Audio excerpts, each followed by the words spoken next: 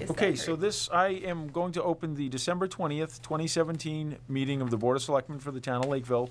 Our first order of business is to meet with Seth Pickering to receive a certificate for reducing Lakeville's energy consumption by at least 20%. So Seth is here, and I'll give a little bit of backstory with this. Lakeville is a green community, so that is a state program in which we are involved with receiving different grants and implementing different grant money for the sake of reducing our carbon footprint. So this is all good stuff. We reached this major milestone as a green community, reducing Lakeville's energy consumption by at least 20% after 5 years or more as a green community. So that was from FY11 to FY16. So this is obviously a big deal. So Seth has a piece of paper to commemorate the occasion. So would you like to? Yeah. Sure. Is this good? Thank you. Yep. Yep. Okay. So thank you, Chairman Burke, Ms. Hollenbeck, and Mr. Partley, for the opportunity to come to Lakeville and present the town with a certificate marking a significant milestone as a green community here in the Commonwealth. We have about 10 to date that have met their 20% reduction goal over their 5-year periods. So Lakeville achieved a 20% reduction in municipal energy usage from its baseline year of fiscal year 2011 for the 5-year period beginning in fiscal year 2012 and ending in fiscal year 2016. So congratulations, it's a really great job. So this achievement reflects a lot of hard work and extraordinary efforts by the community. The community's exhibited a lot of diligence by investing in energy upgrades at municipal facilities, and your continued commitment to remaining active in the Green Communities program to meet the 20% energy reduction goal is proof of Lakeville's position as an energy leader here in the Commonwealth as well. So Lakeville was one of the first green communities that served primarily by a public power provider, Middleborough Gas and Electric. And this has been a really great team effort here in Lakeville, as most good things are.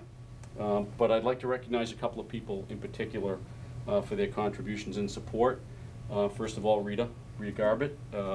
My experience with green communities is in towns of this size, with this form of government, if the town administrator is not on board and supportive, it doesn't really happen. So that's a big part of the deal.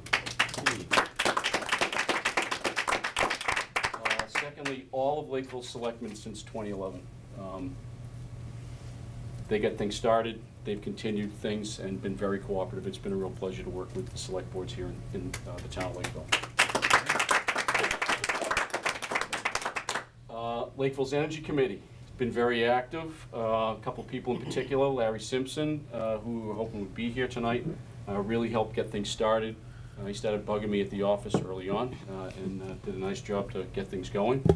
Mr. Jim Kenny, his attention to detail and his organizational skills make the Lakeville Annual Report and any type of information that I have to get for Jim some of the highest quality stuff that we get in our program in the entire state.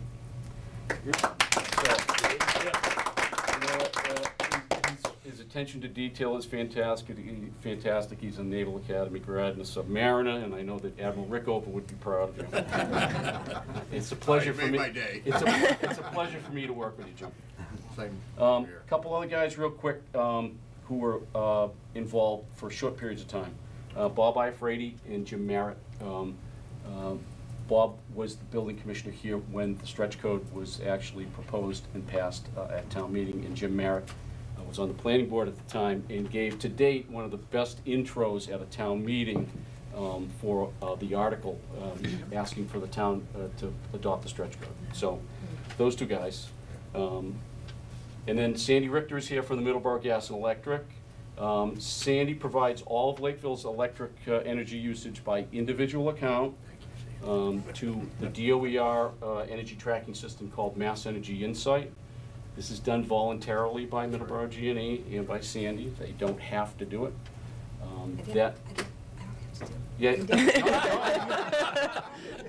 That energy tracking software is available free to every municipal entity here in Massachusetts. And it's a really powerful tool. You guys have used it very well. Jim is very well versed in it. You can see where you're using energy and how much. So it's a really good thing, and you guys are doing a great job with that. But if Sandy and the Middleborough G&E didn't provide the data, it would have to come from all your cost centers in all likelihood, and that can be a little cumbersome. So thanks to Sandy and G&E. And last but not least, Nathan, darling, your building commissioner and zoning enforcement officer. That's a pretty big title there. It goes on a little further. Director of inspection. So it's been a real pleasure working with Nathan since he's been in his position. He's been Lakeville's point person for the last couple of years, and he's a great deal of the reason that the town has received to date $546,598 in Green Communities grants since July of 2012.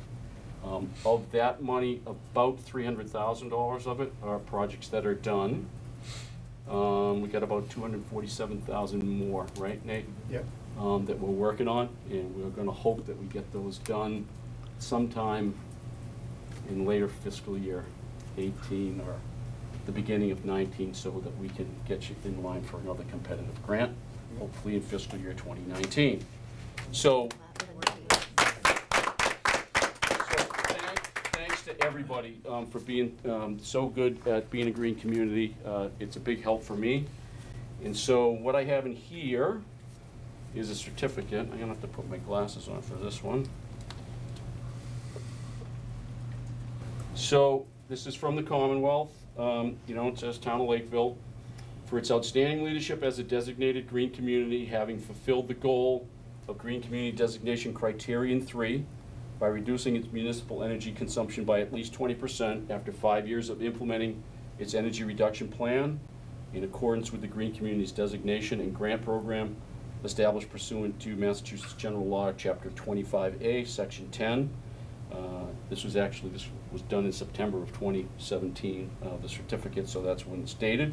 And it's signed by Charles D. Baker, Governor, Karen E. Polito, Lieutenant Governor, Matthew A. Beaton, Secretary of Energy and Environmental Affairs, and Judith F. Judson, who's the Commissioner of the Department of Energy Resources. So that's what I've got, short and sweet, and I can't say enough what a pleasure it is to work with Lakeville in this program.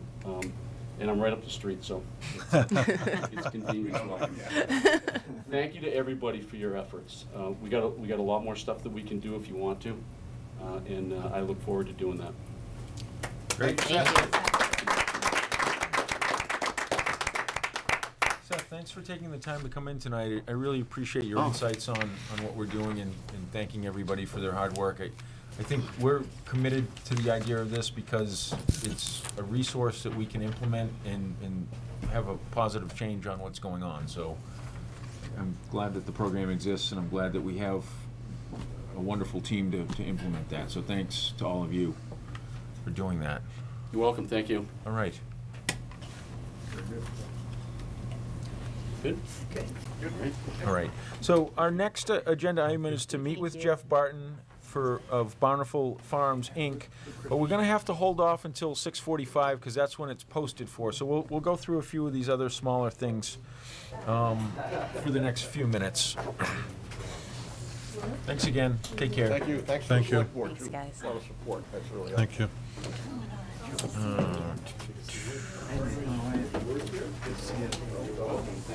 All right, so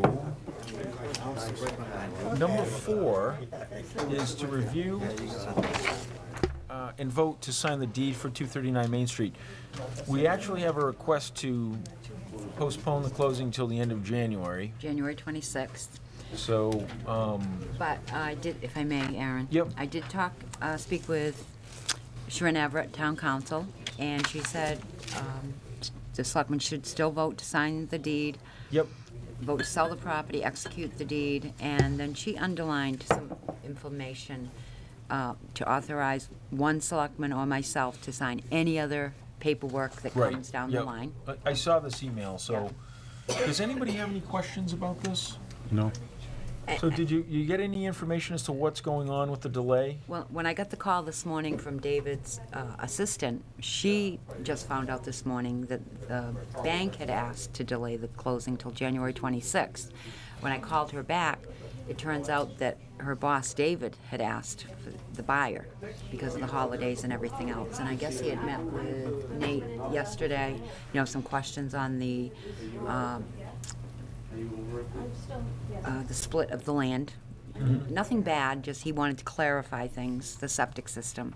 So he had asked the bank. It wasn't the bank asking. Okay, all So he has full intentions of going through with it, but he just wanted to wait until after the holidays. What's the nature of, where's the form for the extension? It's in the sign folder. All right, let me see.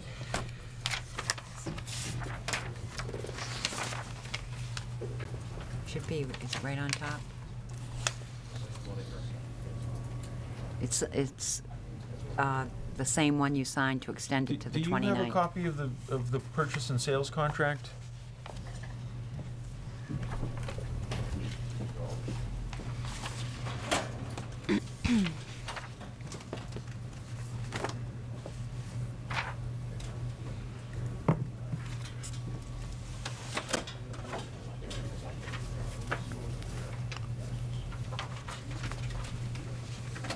Tracy, is it in your folder that you had for the RFP?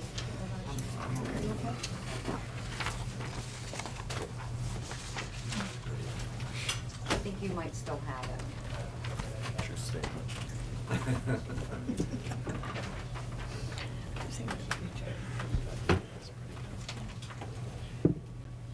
I've got the appraisal, but not the purchase and sales.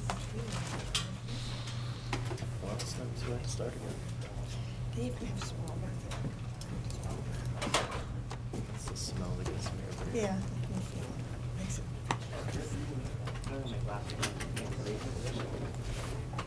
I thought we put a copy in the folder. Right here. Hey, how are ya? Guys have plenty of candy. Be a long night. sugar rush. Let me see this real fast.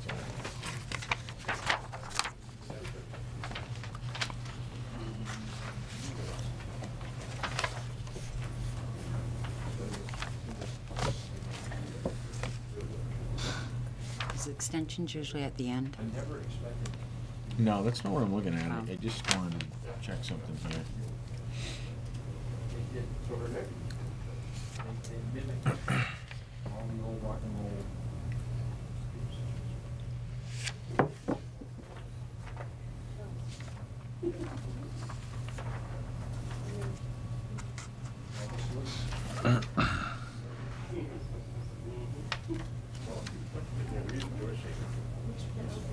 All right, I'm comfortable with the extension. I was just checking on the deposit, in terms of the deposit. So the deposit, if the guy flakes out and doesn't buy it, we still keep the deposit Right. based on the terms of Yes, that. I Right. just yes, wanted to Right. make sure that was the Right. case, because this isn't It is, asking for to sure. extend the mortgage commitment, so. You'll need that vote.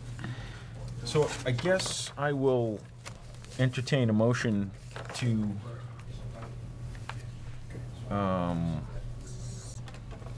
Sell the property, sign the deed. yeah, hang on a second. Oh, Oh, for the extension first. Well, I guess it'll just be one motion. So the motion is to sign the deed for 239 Main Street, and other ancillary documents necessary for transferring the property, and to authorize Rita Garbett to sign any and all other documents necessary to or convenient to convey the property at 239 Main Street to South Coast Redevelopment LLC, including without limitation any and all affidavits, settlement statements, and/or customary forms required by buyer's lender, and to extend or to sign the extension of the purchase and sales agreement. Time for performance, which is paragraph 6, from December 29 to January 26, 2018. I'll second. All right, well, that was, I entertained that motion. Okay, I guess I I will moved it. make that motion. You seconded it. You Any started it further- so long ago, I couldn't remember All those what in it favor? actually started with. Aye? All right, the motion carries, it's unanimous, Must be how you feel when I go through OPEB. pretty much. Yeah. All right, thanks, Rita. And just an update, the assessors did move in Monday. They're in the conference room, still unpacking boxes, but for the most part, I'm going to have Highway go over and clean out the items that will go to the transfer station, and, because I called to schedule a walkthrough this morning, and that's when I found out about the extension, so it was good that I called. Yep. We're gonna do a press release in the Middleborough Gazette, just to let, we've left a sign on the door over there, and here, just to, the phones are working here. The IT has all been connected, so, Okay, great. Yeah, and later tonight, we're gonna talk with Nate about, it's funny when he called you Nathan, I didn't know who he was talking about at first. I'm like, who's Nathan? My alias. Nathan's Hot Dogs? But we're gonna talk with Nate later about the budget and redesign for the town office building to incorporate all of that, so that's forthcoming. So agenda item number 2 is to meet with Jeff Barton of Bountiful Farms, Inc. regarding the letter of non-opposition for a medical marijuana cultivation facility. So Jeff has requested a meeting with us to discuss this idea. They are considering a property located at 5 Harding Street, and they have met with Nate already to discuss the project. They've included with us, or I should say they have included with their request to meet with us a letter, as well as a presentation relative to their company and their goals and different aspects of the operation. You have a copy of all this stuff, right? yes. Yeah, okay. Yes, thank you. Right. So thanks for coming in. It's great to see you all again, or some of you again. Tell us what you have in mind. Sure, and so again, just introductions, Jeff Barton, so I'm CEO of Bountiful Farms. Joining me tonight, Senator Menard is acting as an advisor to the organization. Making sure they all behave themselves. We're trying. Principals in the house. That's, yeah. Caleb Gilder is co-founder and chairman of the company, and Paul Rathbun is responsible for the property acquisition and management. So they've joined me and we'll talk about the various aspects. And so I'll try and keep the presentation piece of it pretty brief. I think you all have seen the presentation. As you know, again, so I was in front of you all about a year ago, with a previous organization, National Remedies, which received a letter. It was recently rescinded because we ceased operations. My capital partner pulled out, tried to raise the money myself, could not do that. I was introduced to the Gilders by we both shared the same attorney, and was hired to run the business, run the operations of Bountiful Farms. So we're back in front of you all, and I appreciate that, and specifically requesting a letter of non-opposition for a cultivation facility at 5 Harding Street, conditional upon the property meeting zoning requirements. And what I wanted to do is just, again, briefly give you an introduction to Bountiful Farms and who we are, and then get into talk about the property and how we want to altogether go forward with that, if that's okay with you. Sure. And then obviously entertain any questions that you have as we go forward. As before, I don't go through slide by slide and hit that, but I just want to hit some key points that I think are important.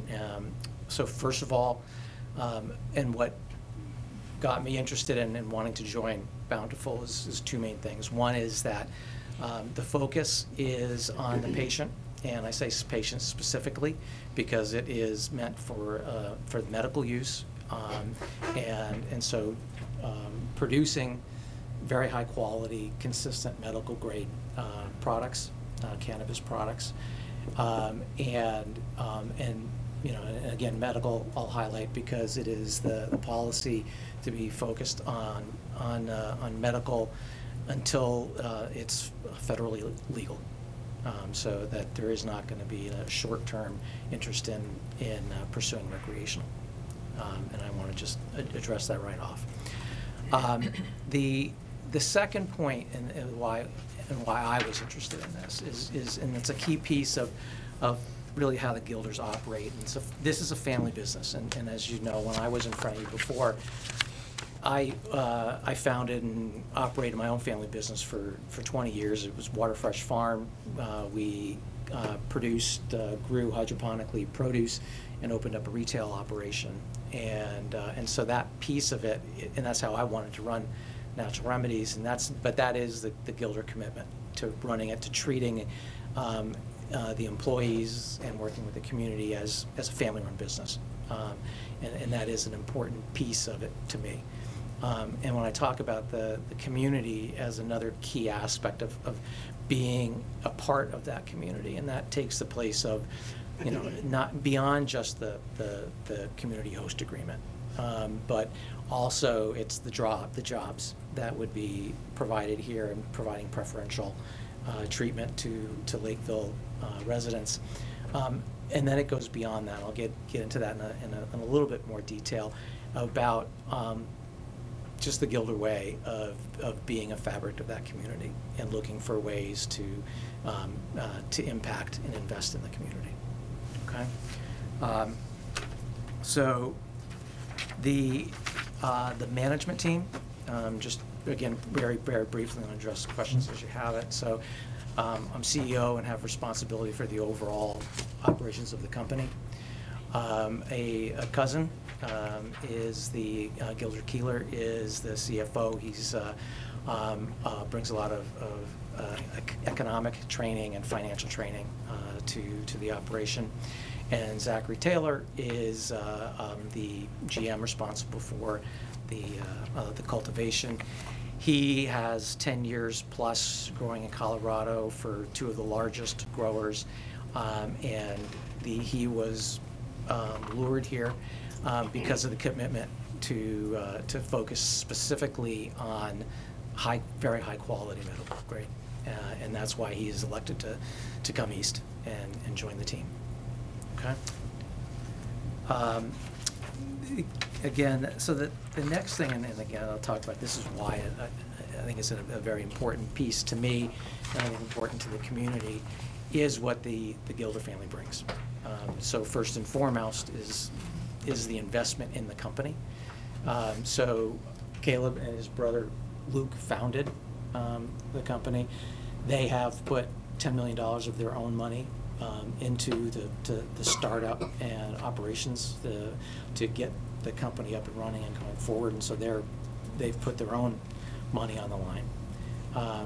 But then the other piece that I think is important is their belief of how to be a true member of that community, and for that I think it's best I'd like Caleb to just talk a little bit about what that means to the family.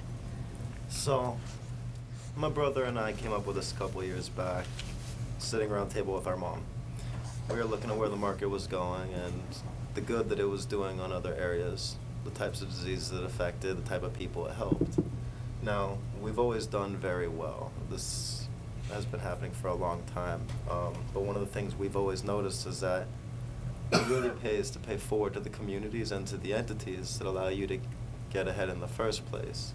Now, what we see with marijuana, my brother and I felt strongly, was that, yeah, we could create a good business here, but we could also help a lot of people doing it. It almost seemed like because we could, we were obligated to. If you can help, you should, and we're in a position where we can do so. That's about it. I mean, everyone that works for us is like family, that's true, and we work with them side by side in the trenches. We're very involved with Jeff and with the management of the company, and we really are serious about seeing the ideals upon which this company was founded carried through, not just in our lifetime, but into our legacy and our predecessors. This is something that not only we can build, but we can pass on, and we think we can create a good story here. It really boils down to it.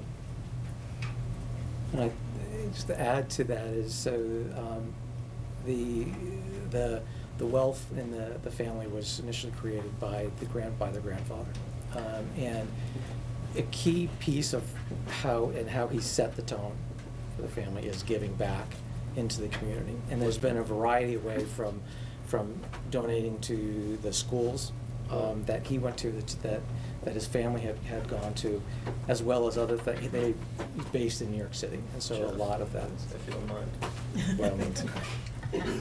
Well, The Gilder Lehrman Institute for American History is the largest privately held collection of American history in the United States. My grandfather created the expectation that, and the cultural history. I mean, a lot of people can say they like to do things, we can prove it. All you have to do is look online, and our sources are there and viable. We have a cultural history of, like I said previously, paying forward in other ways, such as whether it be our commitment to Yale College in Connecticut, whether it be our commitment to Northfield Mount Herman here in Massachusetts, whether it be going through the Gilder Lehrman Institute for American History. You know, we really do value the heritage and being able to give forward that which we've done and that which we will continue to do to other people, whether they're not there in a position to seize it for themselves or not. I mean, one of the greatest things that the Gilder Lehrman Institute does do is that even now, principal at your schools, local schools, anyone can just hop online, fill out an application, send it in, and you guys will receive exhibits, you will receive material, you will receive books, you will receive free of charge everything you would need to actually teach and pursue a course on different aspects of American history. And that's just a gift back, because without being able to look back, we can't really move forward. We need to have a clear view of where we came from to know where we're going. And this is not something that my brother or I take lightly. Our family worked real hard to be able to get where they're at, and they've passed these same values and lessons on to us. I'm sure almost everyone in this room knows what their parents are, who they came from, and what was important to the people that came before and allowed for you to be where you're at. We don't take this lightly. We do believe in these things, and I hope to prove it to you. Great. Good. Okay. So that was really the background on the organization and the company. And again, I kept it brief, but in interest of your time, if there's questions that you want and ask about that, that's great. But at this point, I wanted to just shift a little bit and talk about the property. Okay. So, as we talked about, the property is 5 Harding Street. And there's actually, yeah, Paul, why don't you put that up? So, we did prepare the property to talk so you can see it, but in the presentation, it was a little hard to put there, but you have the property and then the zoning. The key piece to talk about, so this is currently business zone. The bylaw is industrial zone. And Harding Street is it's a mix between, a bit of a patchwork between industrial and business. So right now, we do not meet the zoning regs for this. So what Paul, and I'm gonna have Paul go through in a little bit more detail so you can see what we're talking about. And again, we're talking, it's cultivation only that we're talking about. But when we met with Nate Darling, we talked about the fact that it doesn't meet the zoning and what's the right way forward. And as far as we could see, there's 2 different avenues for us to move forward. One is to change the zoning into industrial, so then it would fit, or creating some sort of an overlay district in that area, which would be a bylaw change. Either there's going to be a certain amount of vetting that we need to go through with the town boards, and then it's going to come down to a town meeting in order to get the authority to do whatever way is the best way forward. From our perspective, because time is important in this, ideally, we'd love it to be in some sort of special town meeting, if we can get it moved through the process quick enough, as opposed to waiting until next June. Again, we're going to look to work with you all on the boards to determine what's the best way forward and then from that matter, what's the best timing or a way to work this out, assuming there is an opening, or you're interested in letting us pursue this. Paul, if you wouldn't mind just, I guess, Sure. explaining what this is and Sure. what you've got there. Any questions about the property? The property located at 5 Harding Street, on the southerly side of Route 44, is currently owned by Harding Nurseries LLC. It's Ron Turowitz at EaseCat Excavation out of Attleboro. Ron's owned it since early 1990s. He's done nothing with it. There have been several other interested parties in purchasing it, but for whatever reason, they have not gone through with the completion of the transaction. So it's a just under 32-acre parcel of land with 625 feet of frontage on Harding Street. It was formerly the Lakeville Nurseries company back in the 80s, and prior to that, it was owned by the Hodge family, wherein they ran a mink farm back in the 60s through the early 70s. There is still a small red 2-story barn building in this area where they used it for storage of their bushes, their geraniums, marigolds, that sort of thing. And there are some old dilapidated wooden structures in and around this area. This was information taken from the map that Outback Engineering had done for Tim Spillane. Tim Spillane was interested in purchasing it 2 years ago. So what they did was they reconfigured it based on the available land, which is 32 acres, with really around 17 acres of it high and dry. They've allowed for the setbacks. They have located on it the bordering vegetated wetlands as well as isolated wetlands, and the Lennon Washburn Brook as well as Pocoy Brook, which is the border of Middleborough. It's currently a business zone property. The adjacent properties are owned by the Colonial Trophy, Monkey's Liquors over here, and then the McGee family, where they park cars that overflow from their dealerships. Across the street on the northerly side are 2 small parcels of vacant land that are presently zoned business. The rest of the surrounding land around it is owned by, or was formerly owned by the DeCroce family. That's Millennial Circle. That's all industrially zoned. We've located approximately a 40,000 square foot footprint in the upland area. It's just for discussion purposes. It's just a conceptual plan right now. In the event that we go forward with it, we'd be able to begin doing some of the more detailed engineering work that would be required for the planning board, zoning board, as well as the Conservation Commission. There is an existing driveway on it. We would propose paving it. There's no additional curb cut that we would need, but we would need a driveway permit from the Board of Selectmen. There is a gravel driveway to the rear of Cross Street.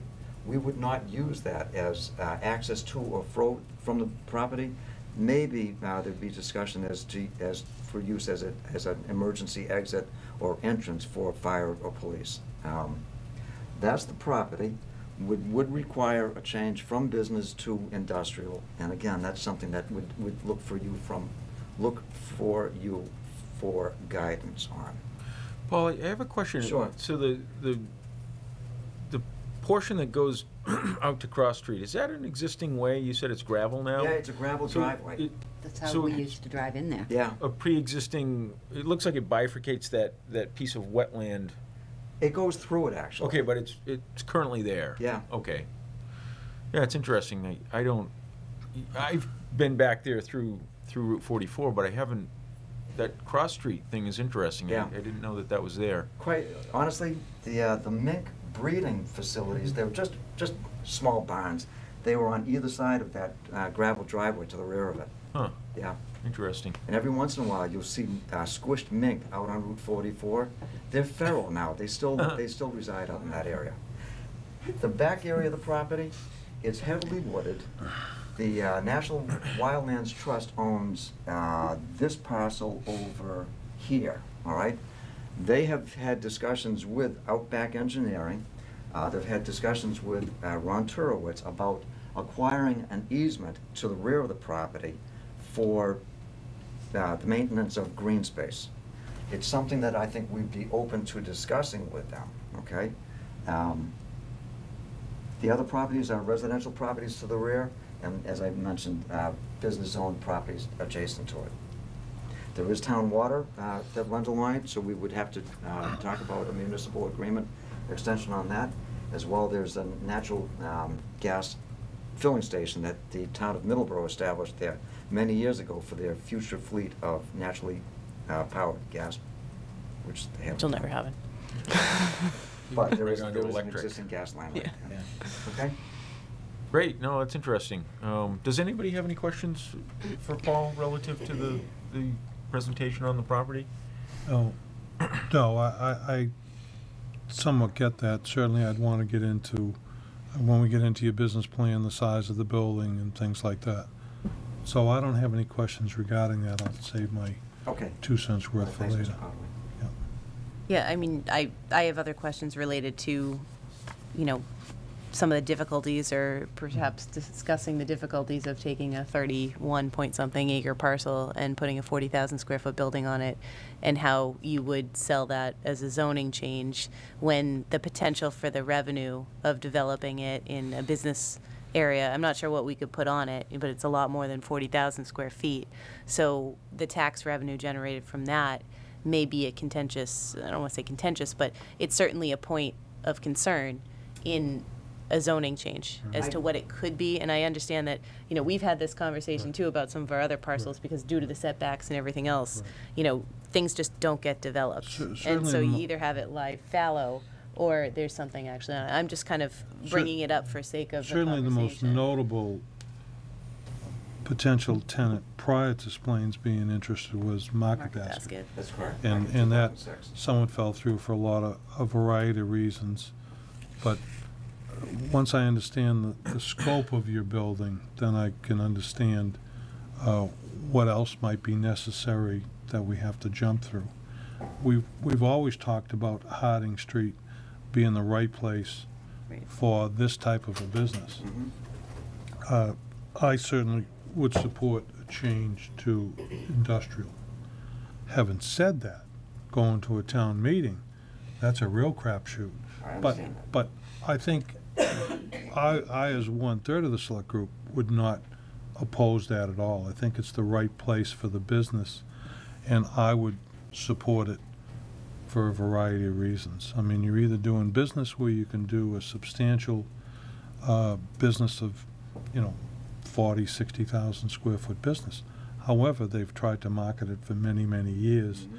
There's other issues. If you bring in hundreds of employees, then it starts becoming a problem putting them onto Route 44. Mhm. So a big structure, we'd love to see a big structure there, but I think that the cost might overwhelm that party to comply with what the state wanted regarding widening For road, traffic studies, lights. right? It's a nightmare. But this type of a business there might work. And I would be one of the supporters of that. Ms. Hollenbeck, did you have some questions about the potential tax revenues? No, I think I'm bringing it up for the sake of, again, Mm-hmm. the strategy for a town meeting. Okay. And the concern Okay. for that, related to the fact that there are more acres to be developed there, and trying to counteract and I look through the host agreement, you've got payments related, because it's just gonna be cultivation, so it's not gonna be an agreement based upon sales, because you'll be selling somewhere else. You'll have your dispensary location somewhere else that you'll be shipping to. So it's, we've got that payment, which I haven't done the math. I don't know exactly with Nate, what we could potentially put there for, if it was business owned, with the setbacks, the potential square footage that you could have there, what the revenue would generate. But those are the questions that I would want anticipated, Okay. because coming to town meeting, Okay. that's what we'd be facing in terms of a zoning change. Okay. Right, what they're both alluding to is the concept of what's the possible best use based on the zoning, and would this, development of this size really be the best use in terms of getting the most potential tax revenue? Now, there's always the debate of this is real and the other side is hypothetical, right? That's But correct. that doesn't necessarily matter when you're at town meeting. Well, you know town Yeah. meetings. Right, Paul's a that's- former selectman, he knows. Moderator, too. You don't necessarily know whether it's factual or whether it's reasonable or Emotional whether people are gonna jump behind something if it hits them in the gut, and it could that's be correct. completely off base. So I think what we're kind of alluding to is there should be an overall strategy on how you want to present and advocate for a zoning change that anticipates all those different factors. One, the potential tax revenue or the potential upside of having this developed to the maximum potential versus this. This is a very specific use. It's not as if we're changing, no, I think you're okay in the sense of it's not spot zoning because the adjacent area has plenty of zoning similar to it. So I think you're okay with that, but this is one particular parcel being changed for one particular use. You really have to make sure that you're that it's presented in a way where people can't poke holes in it. Right. And I think that, That's the trick. and the concept of a special town meeting may actually backfire with this group, to have a special town meeting that's separate and apart from the annual town meeting. Because first of all, sometimes we have a problem getting a quorum. But secondly, it brings up the issue, and we've talked about a zoning change for allowing for the use, for an RMD to not point back to it only being a nonprofit as well, that we have a concern with how or well that would go through town meeting. If it's not part of an annual town meeting, people start to get excited over having an opinion. Okay. And what happens is you're going to have the emotions come in as opposed to the business sense, or, taking a look at it from a rational perspective, as opposed to what might happen if people start hyping it up because this is a marijuana meeting, is what Yeah. it would be, looked at Right. as. And I've been in those. What's right, nice it's- about how we've operated thus far is the decisions to issue letters of non-opposition.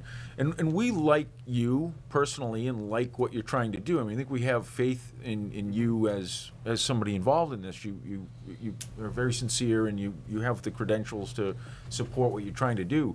So I don't think that there's a problem from a credibility standpoint, but we can operate on this level and things can happen. If you take it to the town meeting level, it gives people, especially if it's a special town meeting, it gives people the ability to mobilize and do what I say as expand the electorate. Yeah. Now, we're very successful at town meeting when the same 80 to 100 people show up. Well, hopefully 100 because that's the quorum.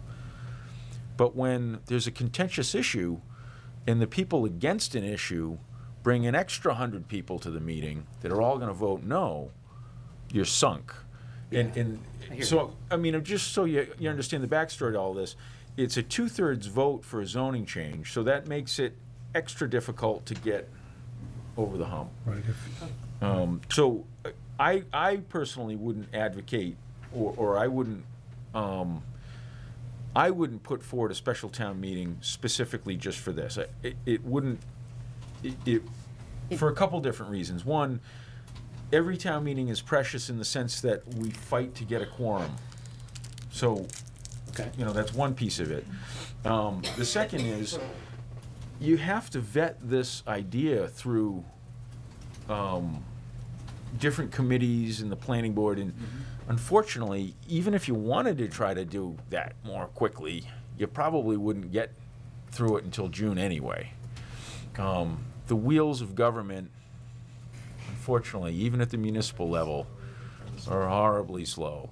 And that's no reflection on the people that implement the government. I think that everybody here, including Nate, doesn't. Might be, no, I think that's That was a good save. criticism's It okay. has nothing to do with them. Let's It has to malign do everyone. with- No, it was a good It save has from to- Nate. It really is more of a reflection on the fact that you're dealing with volunteer boards.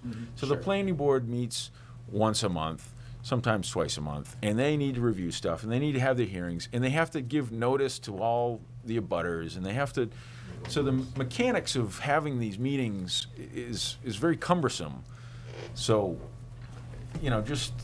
so personally, I don't think the idea of doing it sooner than June is a reasonable one for those two reasons. Right, and you don't have any meetings scheduled between now and June anyway, right? Do you, or do you Town have- meetings? No. No, we town just had meetings. our fall special town meeting, which. In November. We typically do them 6 months Do the apart. winter one? No, and typically I would say that the fall town meeting would be your best chance anyways to get it going through, because we'll have a school issue, I'm sure, at this, upcoming annual town meeting. We'll have a much larger quorum than what we need, because we put it at the end of the warrant anyways. But November is the time to be able to get things going through in a much more, I guess, expeditious manner.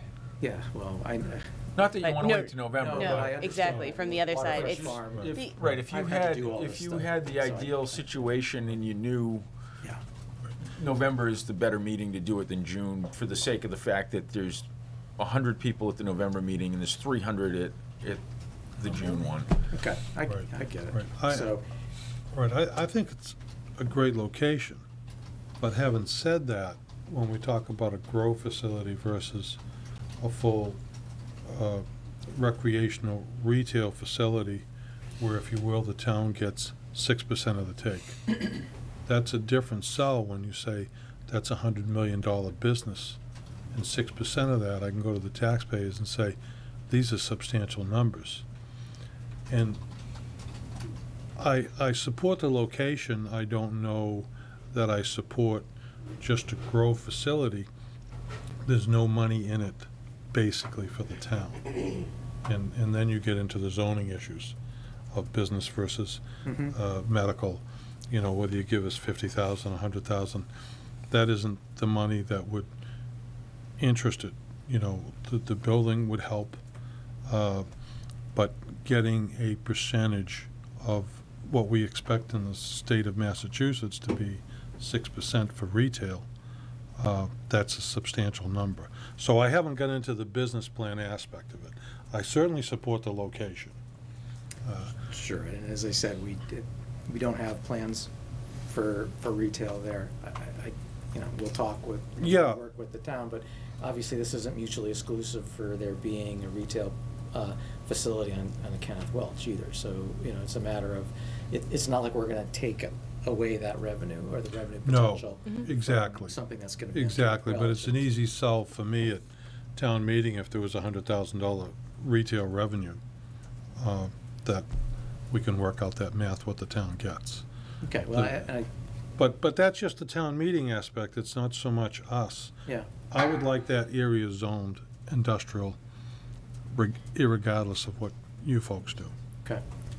So, again, I had asked for whether or not, as to how we go forward, right? So one is whether or not you could vote and grant a letter of non-opposition conditional upon meeting zoning requirements. And then the second is just your counsel on, all right, what's the best way to go forward? Is it, we need to start the vetting process, is that, what's the right vehicle? Is it the planning board that we, to have a meeting with, or? Right. I don't know what the. I mean, you're kind of stuck in a position where you want to move forward, but you need all your ducks lined up, and you gonna can't take some seem time, to get right. them, lined up, because it's going to all be dependent upon town meeting vote, and trying to do the public hearings to get to the town meeting vote, and trying to get everything. So you certainly want to know that we're willing to support a letter of non-opposition before you go through all the efforts of having the public hearings and trying to put it out there and getting to town meeting. Right. And that's what you're looking for the letter for. Right, I mean, and then just what's the right, and your support to go, in front of the other boards. And I guess that's one question, is the letter, and then the second question is, what's the right process? Is it to schedule and go in front of the planning board? Is that the right way to go forward as we begin the vetting process? And that's part of my question to you, is I don't know what's the right board to go through to You start. can either answer that, or Nate can perhaps pipe in. I'm sure you're all capable of doing it too. But Nate. I was trying to mix it up. Yeah, Well, right, I don't want Nate, you got It's a an hot potato attaboy on in the the table. earlier meeting, so Earn earn your keep here. Instead, I don't do it. Earn your keep here. So, There's a handful of different ways in which you can go forward with a zoning change, and obviously all of them result in hopefully result in a 2/3 town meeting vote. So When is that changing? I think that a respectful way would be go sit unofficially with the planning board Passed. Okay. and see if they would even It's a bill. entertain a conversation or give you support. Yeah. Ultimately, the Board of Selectmen have to issue a memo to the planning board and asking them to hold a public hearing. So, I mean, you have a couple of different ways to do it. If the selectmen so chose, they could go ahead and send a memo notice to the planning board to hold a public hearing on this. But I think you have time, and I agree with Aaron, I would go for that. I mean, I don't see as though you'd have any time to get it on anything earlier than June. And then you wouldn't hold a meeting in May and then another one in June anyway. So I'd definitely go for that. And I think the advantage of dealing with the planning board in an unofficial capacity, in the sense that maybe you get on an agenda just to discuss the project with them. So is it a regular meeting, or is it like Yeah, an you just off- go or is to it a regular planning meeting board and- meeting, and we just say, Just have a conversation with them and bring this and just basically do the same pitch to them. The value in that is that as much as we have to say about the letter of non-opposition, they really are the ones that would stand up at a town meeting and make a recommendation relative to a zoning change. So if you get buy-in from the planning board, and trust me, it's not gonna come from us sending a memo to them saying, do this. They don't really like us. That doesn't work either. I shouldn't say that. We get along with them, That's true.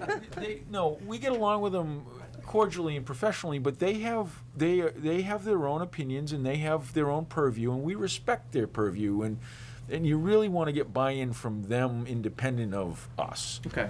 You're not going to have a problem getting a letter of non-opposition from us, is my opinion. But the zoning piece is a huge shift, and they're really the people that can make or break that to a large extent. And I think, Nate, I don't even want to assume, I'll just ask you, are you in favor of a zoning change for purposes of going from business to industrial in this location?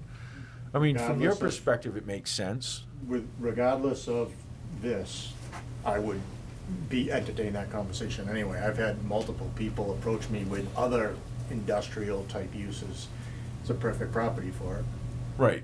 So I think that's really a great angle that we can approach it from, Right. Regardless of what's going there, we should entertain the idea of changing this to industrial for the following reasons. Couple that with the fact that we're in support of your business being located there, with your reservations about revenue and all of that. Right, But right. in a general sense, I think that we're all kind of on that space. Getting buy-in from the planning board independent of us is great advice, I think, because they'll let us know what they think. They'll do it in kind of idiosyncratic ways, but we'll find out. And then we'll know whether it's going to work or whether there's certain aspects of it, and they may have some suggestions that we haven't even thought of. I mean, they deal with the zoning and the planning of laying stuff out all the time, and they're really Okay. smart guys, so. Are you going to, or are you changing over from a nonprofit to a C Corp? NS, okay. So, Nate, is that We're gonna have to work another that. bylaw Yeah, change you're gonna have to as work well that. that we do need to, because right now, under the existing bylaws, we only point to a nonprofit corporation, so we know that we have that issue also. We don't know if the Cannabis Control Commission is going to be making some sort of concession for the zoning, because do we point to the Mass General Law definition on the RMD? Not Or we sure actually off the top of my head. specifically state it, I think, in our It would be bylaws, which more is the prudent, problem. And in conversation with council in the past, they said whenever possible, you point to the MGL. Okay, And that way. So when it anytime the changes, we don't have to MGL change it as changes, well? you're not. They, Yeah, of course, I don't- drafted this bylaw that's now flawed. Yeah, right. Of course they did. So, One job other security. thing, if I just might say quickly, is the zoning bylaw review committee, I believe, is meeting with the planning board on January 4th. if I'm I not thought, I mistaken. think it's the 25th, Nate. 25th? The 25th, that's what we decided at our All ZBRAC right, meeting. Yeah, I don't think it's That's the probably 4th. too. No, it's It's the not on the 25th. calendar. All right, well, take that all back. CDC's meeting on the 4th, if you want to meet about CDC, fireworks, Center of you know. Disease Control. Not the third. To see We're tuberculosis gonna meet that epidemic. Thursday instead. All right, Yeah. take that all back. Yeah, exactly. Right, so I would certainly want, unrelated to the marijuana facility going there, I certainly would like the major rezoning to be industrial on 44 and residential on Crooked Lane, and we'll talk about that, but, so the zoning changes, I would support some 2 or 3 substantial zoning changes, this being one of them. I could rather support this going to industrial unrelated to a marijuana grow facility. But I think it's the right place for industrial. Yeah, I'm just trying to think about, you know, the fact that we'll have potentially 2 somewhat marijuana-related, you know, articles on it. We would have to do that anyways Mhm. with regard, well, I suppose if they don't want to convert to a Right. C or an S or a C or something. Maybe you could just explain to me for a minute your pro forma profit and loss statement, not whether it's 12 million or 10 million or whatever. How big do you want this grow facility to ultimately be, assuming that you're going to be a grow facility for beyond medical, you get into recreational? How big a grow facility do you want? So the ultimate, and again, I will preface it Yeah, to say no, that, no. that the intent is waiting, and we would not do anything but medical until it's Right. federally legal. Exactly. But it would be a 2-story, so 80,000 square foot facility. 80,000. Correct. Not all of that is obviously grow space. Right. But once you get to that level, the majority would be grow space. Right, because every 10,000 square feet probably give you 15 million in retail In sales, if it's a grow facility, It's a grow facility. Grow and- facility. Yeah, that's probably right. something in that neighborhood. So I look at that as a very substantial opportunity for you folks and for the town. I'm a bit hesitant that it just is a grow facility and not we're the benefactor, if you will, of the retail facility. I like the location because of the traffic that it's out of town. It draws people, we went through this before, it draws people from Fall River and New Bedford, Brockton. I think it's a fabulous facility for a retail outlet in a full grow facility, whether it's retail, corporate, whatever, of 80,000 square feet. I think it's a great use for that. To do just I'm just saying, if it's just a grow facility, I don't know where my support would be on that. So with all due respect, I mean, part of Yeah. the thinking on this is that, and maybe it's. I don't want to short-term- blindside you when I No, say I it's- support the industrial location, but I don't know that I support just Yeah, a grow and facility, so. So I think the point Yeah. being is that we would certainly consider retail. Going into it, the assumption was that you would not be interested, because we would not be interested in selling recreational out of that next year, right? I mean, we wouldn't, and so therefore, if it was going to be retail, it would be medical-only retail until it's federally legal, which Oh, could be several years, at which point, then we would entertain, a recreational sales, but we're just not interested in going there until it's federally legal. Right. So, No, and I but agree I with think we're that. okay and would consider working with the town if that's the selectmen of the town's interest in that. And so I think that's part of it is in watching and talking to others, and when I was in front of you, I mean, this board is really good to work with compared to a lot of other towns. And I think you've been clear in using the word partner, and which is really nice from our perspective, because we were looking to do something similar. I mean, that's where, if we listen to you and you listen to us, and then we both try and find the right solution for both our business and your town, then it works. And if part of what you want to see is the eventuality, or even if it's medical only, Right. initially, then we could entertain that. I just didn't know if you wanted that. Yeah. So I think though, I'm not so hung up on having a cultivation facility without a retail Yeah. component. Right. Mainly because of the fact that we've had this property sit there for a long time. And again, that's going to be the concern, I think, to try to get over that hurdle at town meeting would be the potential for this property again. And I think that, the way to sell it also is the fact that you won't have that retail component. There is a benefit in the perception of that to people, that they won't know it's there. It's hidden behind all these woods, wetlands, Exactly. dirt, gravel road, whatever it happens to be, a bunch of mink running around going crazy. So there's this perception of people won't even know it's there. And that's the plan, that I assume that you have there, is that you want this to be here. It has easy highway access when you start to do transportation, and it's not going to have a big impact on Lakeville, which is why we don't have which now, under the new rules and regs too, with the host community, with the retail, you actually have to prove that you have expenses that are being offset against the revenue that you have coming in from those facilities. Right. So this is a little bit of a different animal. Where do you have letters, or are you proposing, in other towns for local dispensaries? It doesn't even matter, for us, but Yes. clearly you've got, is it 1, 2, 3 It locations? would be 3 eventually. 3 locations, yeah. okay. So, yeah, Right, I mean. There's certainly an advantage to what you're proposing over the retail aspect, in the sense that there's less traffic and all that. And but I think John's concern is maximizing the revenue for the town Right. based on the circumstances. Right. That's really.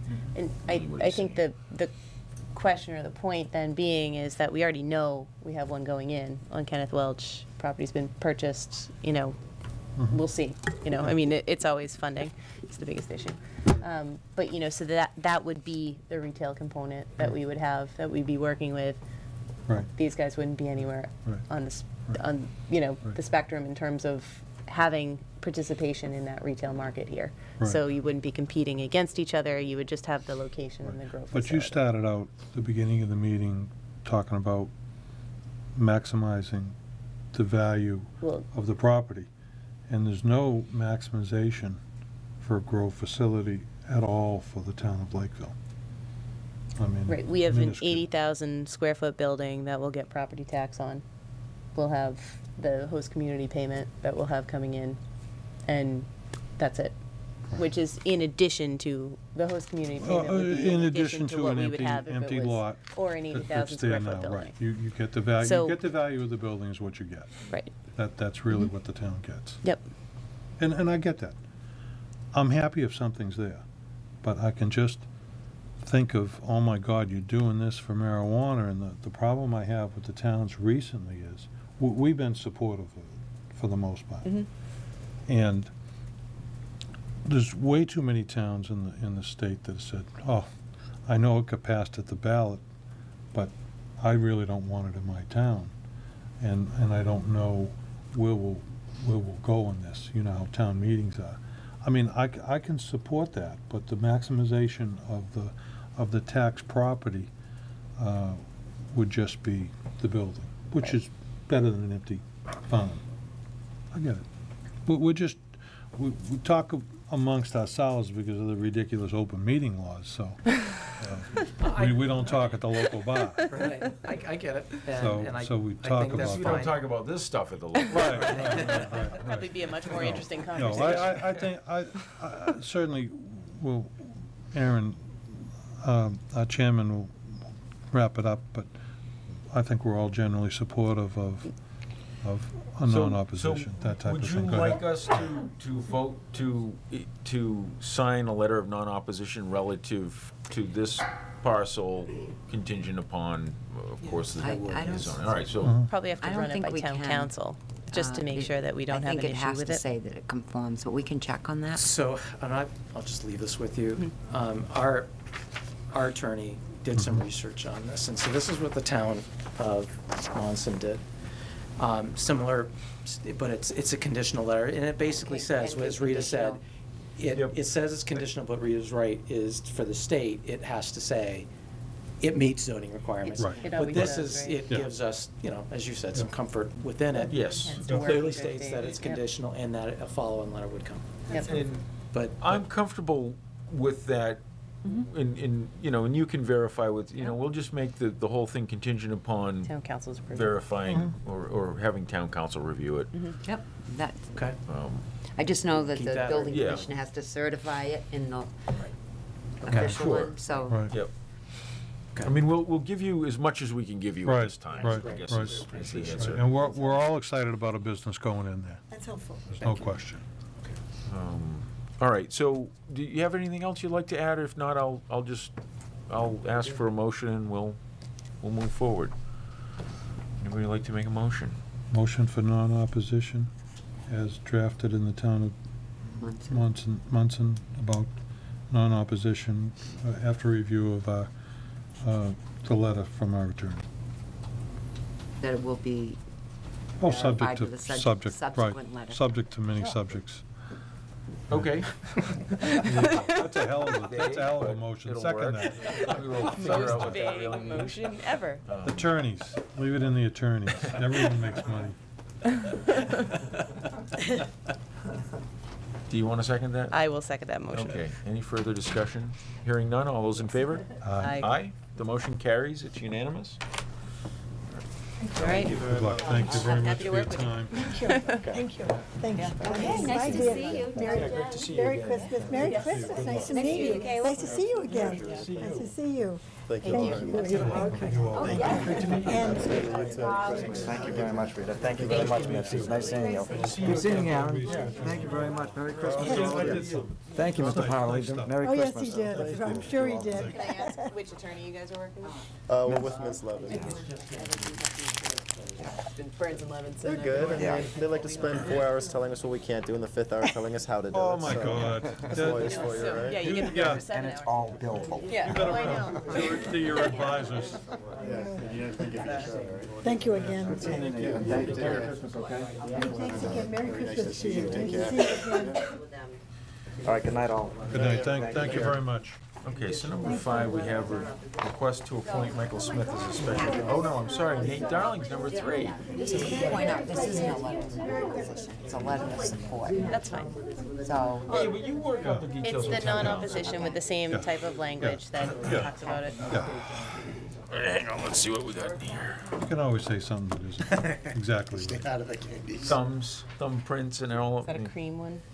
Somebody busted, Oh, put look, their they finger actually in. have the thing, so you can tell what you're in for. language sentence There are all gross ones left. verified, Except okay? this one. Strawberry Good cream. one bite out of it. You see the orange filling, you put Thumb. it back. I don't think that one's in the right spot. It wasn't. I got duped. That was a peanut butter crunch. Here's, I printed out Nate's things for you. After Nate, can we do a 5-minute recess? Yes, sandwich break. Another sandwich half. I don't know where they went to, but Oh, hopefully it they're is. I hope they're there. there. We have one assessor, right? What do you mean? Just to, Principal assessor? Yeah. Well, It's assessor's office. consultant. Okay. okay. No, you You're have not three. critiquing my grammar, are you? It's an- that that's an sign. excellent- It's oh my actually that God. sign. Yeah, okay. I was like, What does it say? Assessors? it just says, no, it just says assessor office. Oh, It okay. decided to ignore any concept of plural. Call it just Office in of case, Assessing. and or possessive. You'd come It in just tomorrow said and tell assessor all of office. that. Oh. You gotta rethink that. Call That's it an perfect. Office of Assessing. It's Yeah, perfectly fine. that would be fine. I've walked It's the by it intent. 10 times and I didn't notice Just it. says assessor office. Yeah. Okay. We'll All take right. care of that. So number 3 is to meet with Nathan Darling to discuss the budget for the redesign of the town office building. So, thanks for putting this together. I know I've been a pain in the ass on both of you No. for the sake of getting this, but I No, want to. not at all, Aaron. We want to get. Of course not.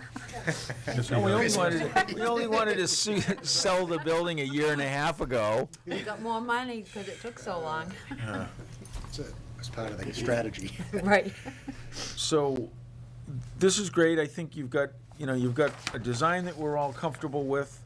you've got the phases and some relative costs. Obviously, the caveat is that it depends a lot on procurement. Did anybody have questions about Nate's plan here? No, only the tax collector layout really isn't a layout because it's not walled out or anything. I kind of get the intent, but I question whether you need to do that second door, and if you will, this becomes, we'll call it Deborah Kenny's office, which can go in this way. And maybe if that's done away with, you have a door there now. But that's just minor. Yep. I agree with pretty much all that's written down here. So, if I may, Aaron. You may. So, these are just some contemplated changes for now until we figure out whether or not it's going to be financially viable, get input from department heads and employees, and then solidify this. We've gone back and forth a little bit with the architect and I and come up with what I believe to be the best possible solution. But again, I've got an email out to the department heads, the affected folks. I've asked them to come to me with questions, comments, concerns. I want to work with them closely, make sure we get their buy-in to do this. Renovation by committee, it's Exactly. always the best way to make decisions. It may add to the time frame, but Add another year and a half. I do think, I mean, it's the right thing to do. No, it is, and I appreciate you for doing that. I saw the email earlier today, and I think you're right. So this is a draft, if you will. But I think that it's a good starting point, and I think, our plan is to get feedback from department heads, like maybe incorporate some of the, those types of things to make the space more specific to the needs of the department. But generally speaking, this is kind of the layout we're starting with. It's the most reasonable layout, and I would like, with the support of the selectmen, I would like to get started on that sooner than later. I have no reason to believe that we can't start right in on this assessors piece, which is phase one. Yep. We can't do them all at once because we have no place to, for everybody else to work. So as we phase on the phasing plan, we're just kind of shuffling folks around, and it seems like it's going to work out really good. So I wouldn't mind starting right in on phase one and see how this is all going to work out, but I'd like to get the buy-in from, the department heads first, and and then maybe soon into January, maybe the second week of January, I give them until, for response, and then maybe by the third week of January, I'd like to just start. Right. To your point, it has probably lasted too long. So if we get right on it and start in on it, see how it starts to work. I think the phasing plan is relatively inexpensive. I think I can start it right out of the maintenance budget. So with all of this, those are file cabinets, I assume, in the inspections? Like, is it gonna be like the layouts, and I put that in the phasing plan.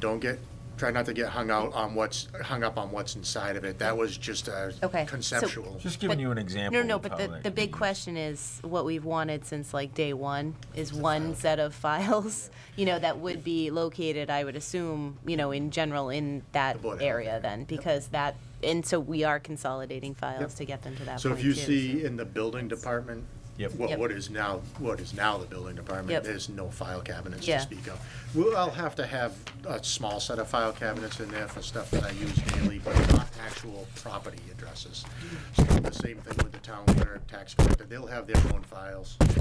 Good, yeah, you find that out. And that's one of the things we didn't include in the cost were the file cabinets that we got pricing on from WB Mason. Mm-hmm. Okay, I think it's great.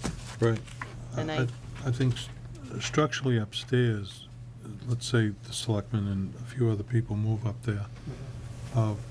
That's not big money, but it'd be painted, carpeted. Paint and carpet.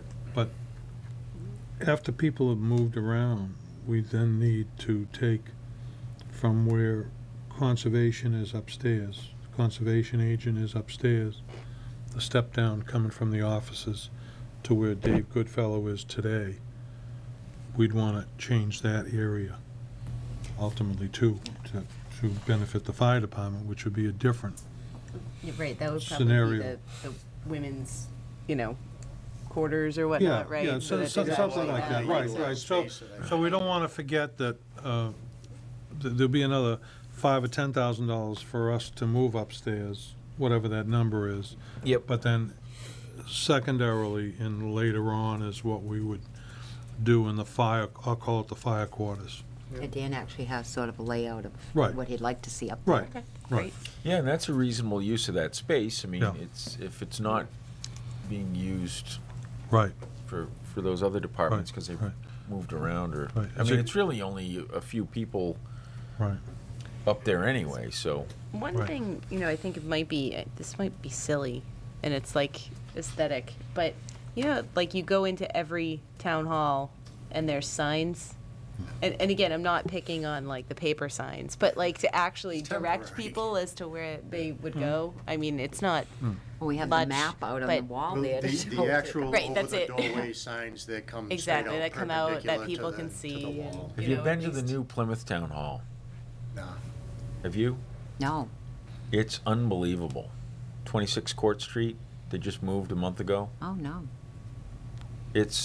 I'll bet you it was I don't know, how many million, 20, $30 million building. Right. Raynham redid theirs and theirs came out really good. It's low key, but it came out very, very nice. Yeah. Carver's my favorite. It was a rehab of their town hall and, This is the old courthouse on Court Street. oh, okay. So when you look at it, it's up on the hill and it's brick, and you see what you think is just the old courthouse, which is the first part of the structure. But then they add it on to the back, and it goes right up the hill, and it's huge. It's just a giant. It's awesome. I do agree with proper It's, signage. you know, But my There's point enough is that when you go in there, they have these big signs that You took the say wind out of assessors, your sails. and then Right. they say, Well, you that's- know, everything. Everything is Right. very easy to find, and it's Yeah. really well laid out. It's Right. you know. yeah. Well, having the main, potentially having the main accessible entrance here, as soon as you walk into this area, you'll be everywhere you need to be. Mm-hmm. You have the tax collector, tax collector, town clerk, assessors, have some signage down there pointing you at inspectional services. That's it. Mm-hmm. Yeah. Yep. 4 locations. Yeah. So I think we'll be good. I'm excited. Great. All right. Thank Awesome. you. Well, yeah, I think, get your feedback and then maybe just let us know what you hear from that, and then we'll go from there and break some ground in January, Yeah. Sounds good so to to me. speak. Make some ground walls. Yeah, pull some carpet up. No digging dirt here. All right, did you have anything else? No, that was it. All right. Well, thanks for coming. Oh, thank you. Thank you. If I had no sandwiches. Oh, yeah. No, Sandwich we're break. taking a break. Yeah. We're taking a break. Take 5. Lake Cam 5. Thank you.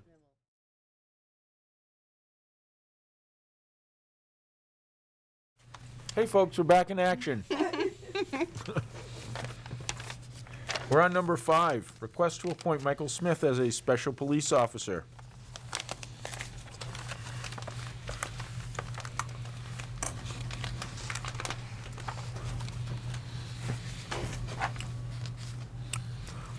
Chief Avalera has requested that the board appoint Michael Smith as a special police officer. If appointed, his term would expire on July 31, 2018. We have a letter from our chief asking to appoint Michael Smith. He's a Lakeville resident. He's a retired state police officer, or I should say he had recently retired after 25 years from the Massachusetts State Police. It does not specify whether he was an officer, but clearly he was involved in policing. So I will entertain a motion that we appoint Michael Smith as a special police officer with a term to expire on July 31, 2018. I'll make the motion. Second. All those in favor? Aye. Aye. Number 6, a request from Derek Maxey to connect 6 residential lots to Taunton Water on Rhode Island Road and 33 Main Street. The proverbial White House. we got these applications. This would be Derek's proposed Form A, so-called Form A lots for residential purposes on Route 79 or Rhode Island Road, of which I think we talked about the idea of this being kind of a impactful use of the property, and that I'm certainly okay with the idea of providing water. Does anybody else have any questions or comments about this? No. Okay, I move that we approve the request to provide water for the 6 residential lots on Rhode Island Road to Taunton Water in the 33 Main Street property, White House. That's your motion, I'll second that. Yep. Any further discussion? What happened to the Middleborough water? I thought that White House was hooked up to Middleborough. Have you heard? Did he just opt to go with Taunton all around? I think I would not support hooking up to any Middleborough water. So. All right, well, fair enough. He's asked for Taunton water that I would vote for. Okay. All those in favor? Aye. Aye. The motion carries. It is unanimous. Agenda item number 7. Renew and vote to renew public entertainment on Sundays licenses, dancing on weekdays licenses, livery licenses, and coin-operated amusement licenses. License, COAL, Cole.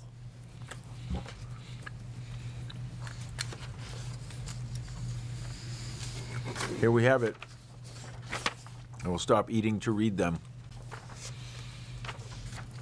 The livery license expires December 31, 2018. JP's Limousine Service, 2 vehicles.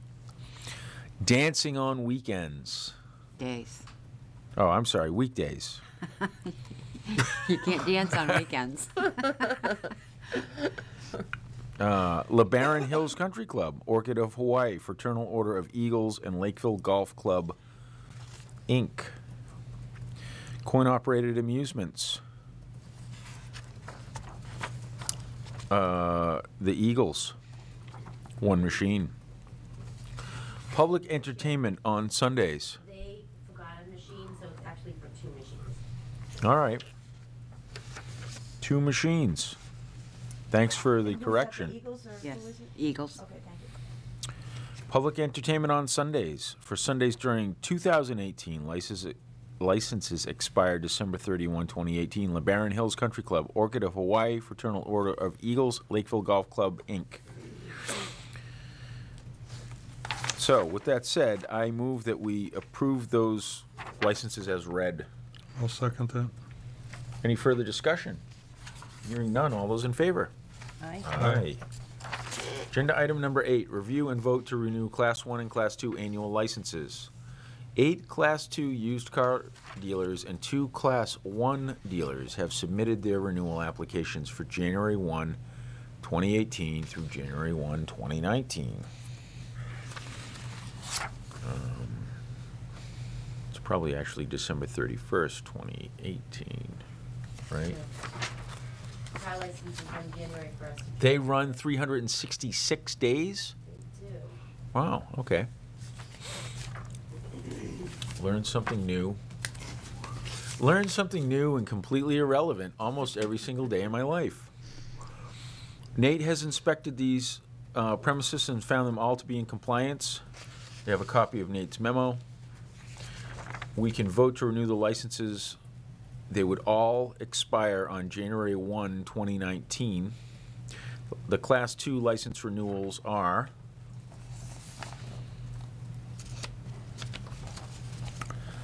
Salvatore Cucciotti, DBA SC Auto. Get it? S for Salvatore and C for his last name, which I can't pronounce. Cuccinati. United 19 South Kingman Street. United Automotive Services, 298 Bedford Street. Lakeville Auto Sales, 35 Taunton Street. Shannock Auto Body, Inc., 35 Bedford Street. Chris Altieri, DBA C&E Enterprises, 43 Freetown Street. Leonardo Soliana, DBA Soliana Auto Sales, 18 Staples Shore Road. Andrews Family Automotive, 79 Main Street. Linda Burry and Jason Burry, DBA Elite Auto Sales, 431 Bedford Street. Each one of these applicants is paying $200 for the privilege of selling used cars in town of Lakeville. Class 1 license renewals. Russo's Recreational Rentals, Inc., 150 Bedford Street, Route 44 Collision Center RVs and Boats. 8 Harding Street, $200 apiece for them to get their Class 1 license renewals. So I move that we grant those licenses as read. I'll second that. Any further discussion? Hearing none. All those in favor? Aye. Aye. The motion carries. It's unanimous. Agenda item number 9, review and vote to renew common vehicular licenses for various businesses in Lakeville. They are up for renewal with an expiration date on December 31, 2018. They are as follows. Baldi's Pizza, Inc., Pizzeria, Inc., 40 Main Street. Cisco's Pizza, 166 County Street. Corporate Chefs, Inc., for Talbot's, 175 Kenneth Welch Drive. Sandy LLC, 330 Bedford Street, Duncan. J&J's Seafood Drive-In, 197 County Street. Amarak Educational Services, LLC, 96-100 and 112 Howland Road for the FL School System, 232 Main Street. The Sunshine Cafe, 12 Harding Street. Royal Pizza, 68 Main Street. Something's Brewing Book Cafe, Inc., 241 Main Street. Tanned, Inc., DBA Subway, 330 Bedford Street. Nextine, Inc., for Ocean Spray, 1 Ocean Spray Drive. The Back Nine Club, 17 Heritage Hill Road. Pequoy Brook Golf Club, LLC, DBA Pequoy Brook Pub, 20 Leonard Street. Orchid of Hawaii Restaurant, 201 Bedford Street. Lakeville Eagles, 217 County Street. The Broken T Virtual Golf, 166 County Road. Lakeville Golf Club, 44 Clear Pond Road. LeBaron Hill Country Club, 183 Rhode Island Road. So I move that we approve these licenses as read to expire on December 31, 2018. I'll second that. Any further discussion? Hearing none, all those in favor? Aye. Aye. Motion carries. It's unanimous. Kelly Shumway is at it again. She wants us to rescind her junk dealer and collector's license at 290 Bedford Street. We issued Kelly a junk dealer and collector license in October. She's not moving forward with renting the unit. She asked us to rescind her contract. As such, I move that we rescind, her permit. I move that we rescind her permit. I'll second that. Any further discussion? Mitzi was so interested, she got up and left the room during this discussion. I was gonna go check on my antiques. All That's those in what she was favor? gonna do there, right? Aye. Aye. Aye. I actually was gonna leave over the next one because I can't vote on the next one. All right. Surge has gone out to bid for DPW services and has requested that the board award the following bids. This is agenda item number 11. This stuff is great. This is the item. So I'll read item, company name, then total price. Pavement reclamation. That's the item. Murray Paving and Reclamation is the company. $52,728.10. In-place hot mix asphalt. Item, PJ Keating is the company. 282,957 is the number. The item of micro paving. Seal Coating Inc. is the company. $178,200. Polymer modified crack sealing. From Crack Sealing Inc.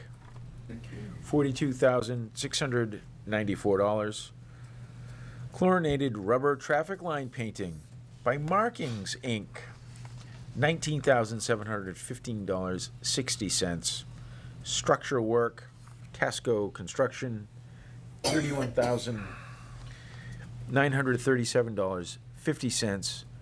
And last but not least, everybody's favorite, sidewalk construction and setting of curbs and edging, Tasco Construction, $66,772.80. The total of all services is $675,000, $675,005. Whew. All right, so do we have any questions, comments, concerns about any of this stuff? I have questions on Marking Inc.'s. Tracy, who did this year's? The roads that we just did. Looking. If it was Marking Inc.'s, I'm reluctant to renew it. Hasn't it always been like every time? Isn't Well, no, the year before, the year before was okay. If I may, We threw the last guy out before that. we also had the problem, Jeremy had sent pictures on the crack sealing. Remember the pictures that was not, and they had to come back out and fix it all. I think, I'm not sure if it was a 2-year contract. In 15, Highway Safety did it. For the 16, Yeah? I can't seem to find a contract Uh, other than that one. I guess, Oh, wait a minute, here's one. Highway Safety did it. We did a contract in February of 2017. highway safety? So it's different. Yeah. This which is a different unusual, 'cause company. We've used them a lot over the years. I'd say we've probably used them, I'd say at least 10 years. The one that just did it, Yep, that was Highway I Safety. think he gets a DUI award or something, but, this line not but, straight?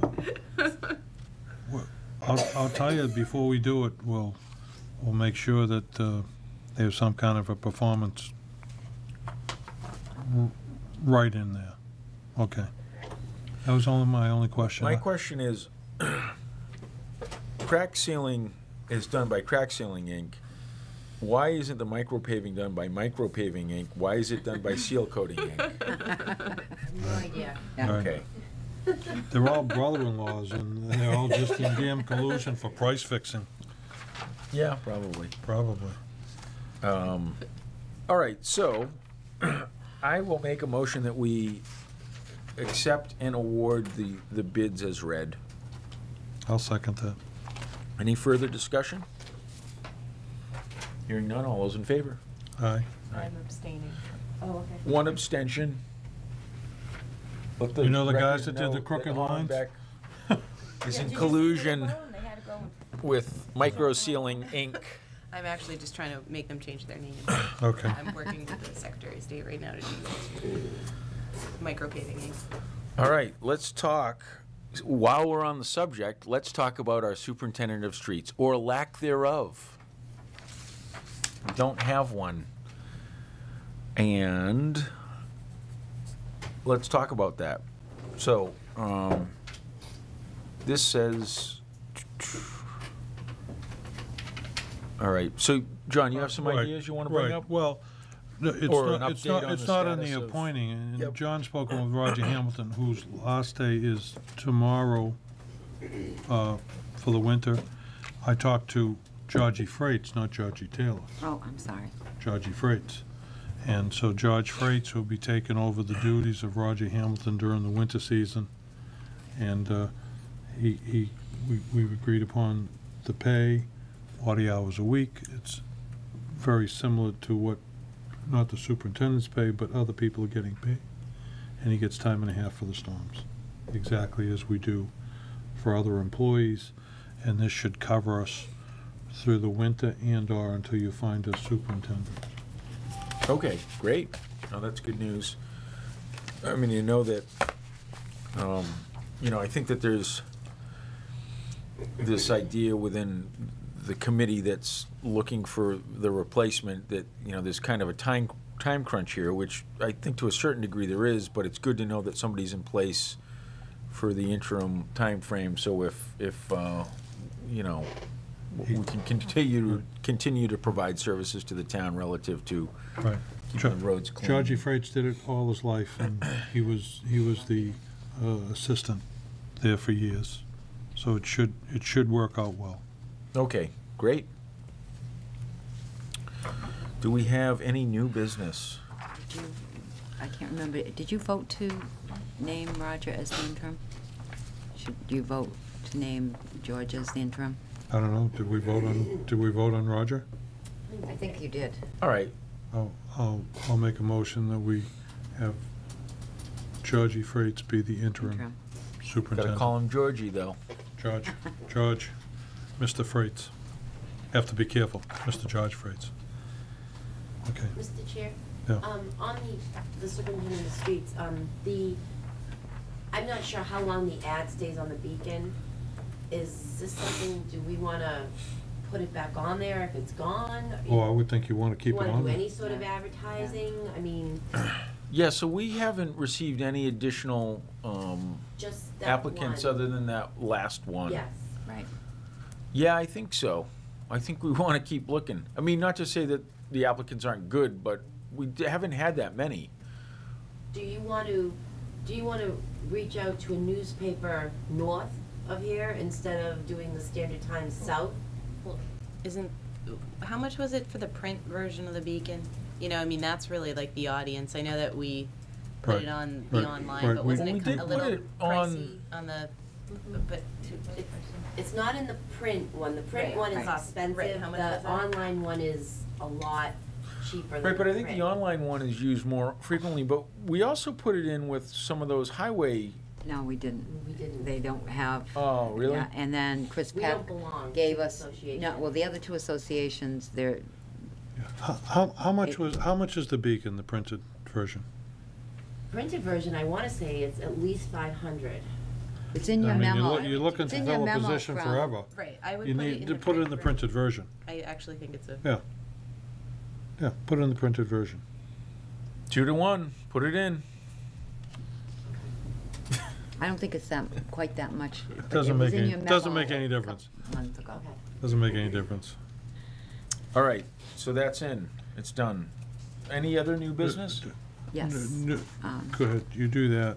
I just want to talk about solar panels and police station, not a long-winded one. Yep. So, just want to, last year, what we did with Winterfest fireworks is that we've raised enough money with the CDC so far that we can offer the $3,500 fireworks show Nice. this year, where we are soliciting additional funds so that, like last year, this is what we did, is we authorized the $3,500, we got additional funds, so we were able to raise it to the $4,500.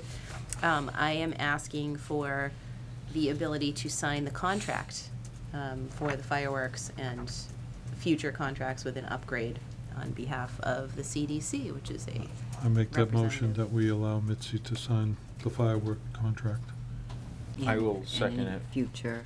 And any subsequent agreements relative to the Yep. implementation of the much anticipated and always appreciated fireworks for the And Winterfest. I have to say, Aaron and I could not have raised that money. Mitzi did the bang-up job. Right. We'll have a K1 speed cart there. We'll be there. Oh, nice. It's not gonna go anywhere, I don't think, but demo Oh, cars. I'd That's the win. donation. Yeah, I would, Good. yeah, that'd be great. So we made that I would- motion. Yep. All those in favor? Aye? You second it, and everyone says aye. Yep. Perfect. And I'll put it on your next agenda to ratify the vote on an agenda, because this was Okay, not on the agenda. all right. Any other new business? No. Old business? Old business, is there a quick update on the solar panel situation at the train station? Quick I have update. been in touch with Senator Roderick, Yeah. and he's been in touch with Karen Polito, and we're gonna have a meeting with someone, but he said he would have to get back to me. That's fine. They heard us loud and clear. Okay. The police station, maybe I'll just speak to, I went to one of their, quickly, just went to one of their meetings last week. Scanning it and emailing. And I, from a monetary point of view, Mitzi had indicated she might be interested in going to the next one. And I don't know if you still want to do that. And I think that I just have some further questions, so maybe that we can talk about them before you have another meeting. Not a long-winded conversation, just to go over what was presented at the last meeting and what questions I might have. I don't want to try to drag those guys in here, but maybe the three of us just do a 5-minute review of the numbers to try to make sure that we're coming in at the 8 million. We're not making that happen. I just have some questions. I'll give you an example. If something was brought up for $20,000, the project manager says, "Oh, we have that in the general fund up here. We'll just move it down into the soft cost." I really think we need to, and maybe you have that, an accounting of the building, Mapping what's of in where there. everything's going. Because what I think is happening is there may be a lot of money in there that either they'll use, or if we take out, I want the building to be reduced. So I'll give you an example. If you take Yeah, away no. $100,000 and say, no, we're not gonna do that, the building should come down by 100. I got the feeling that it will allow the builders to increase their quote by 100,000. Well- The building still comes in at $8 million, but we may be giving up some things. So, I mean, are you looking for like the AIA sheets, really, like for construction purposes, kind of, like which does go through in details? I mean, that'll be after we Yeah, go to bid, right? it's not the document of the 100 pages of the sheets, but what is in there. You know, not the square foot of the building, but if they have $100,000 in there for communication Right. equipment, and then we say, oh no, just run the conduits, and the $100,000, I don't really know what's happening to that, whether it comes out or that's the price for the conduits. Is that information available now, or would it only be available when we actually go out to bid? Well, I think they have it all. I think they've had two of their cost estimators quote those items To see the line to items that two add up separate to the groups, total? right. I'm only concerned, not for the minutia, but I think we say, oh no, let's not do that. Let's reduce the cost so that we're gonna come in at the 8 million. But let's say we take out $300,000 worth of items. And the building should have been reduced by 300,000, not become more affordable. Right. And the outbuilding, if I understood the outbuilding to be $808,000 of the picture today, then the rest of the other building should have come in at 7.2. And then I'm not gonna debate whether the project manager's 400, the designer's 400, but just generally, if the outbuilding was 800, the building should come in at 7.2. Once we say that, and if we're looking for a 7.2 million building, I might be more apt to say, let us, when I say us, let us do the building in the town. Middleborough just had to spin theirs out because that outbuilding continued to escalate from 600,000 to 800 to over $1 million. And they just took it out, and they're just taking a different approach and cut it in half. So I just have some questions, I could bring those questions to you with the forms that I got the last meeting. I don't want to take a long time of your time, but they're ready to go out to quotes. You're going to have a meeting early January, I When is the think. next meeting, do you know? Early January, and It then they're isn't going out by the end of scheduled yet, January, I but it think. will be in January. And I didn't want to say, give us that information at that last meeting, because then it would delay going out for quotes.